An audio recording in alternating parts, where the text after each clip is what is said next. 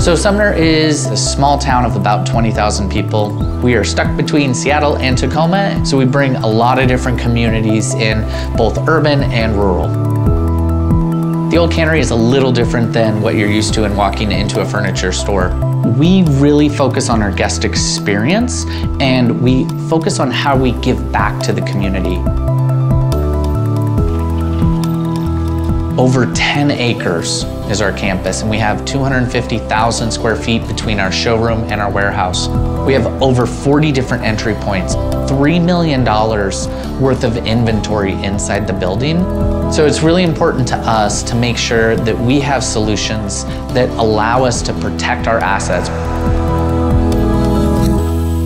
Before we engaged with Verkada, we had an older system. It was something that is located inside of our server room. We can access it while we're here, but while we're not here, it was just not usable.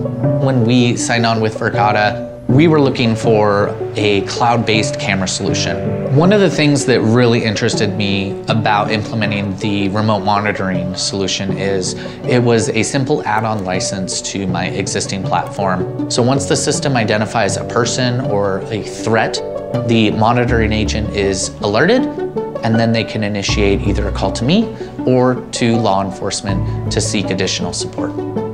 On September 1st, at about 2:20 in the morning, I received a phone call from Verkada. My initial thoughts were, okay, a false alarm.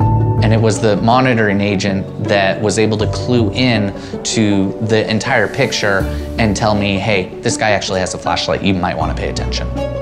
It was at that point that I said, okay, let's call 911, let's engage the authorities. As soon as the individual exited the building, the officer made contact and arrested the individual. Being able to have Verkada on my phone and being able to watch what was going on in that incident on September 1st made the difference here. I'm able to sleep throughout the night because the system is working as it should be.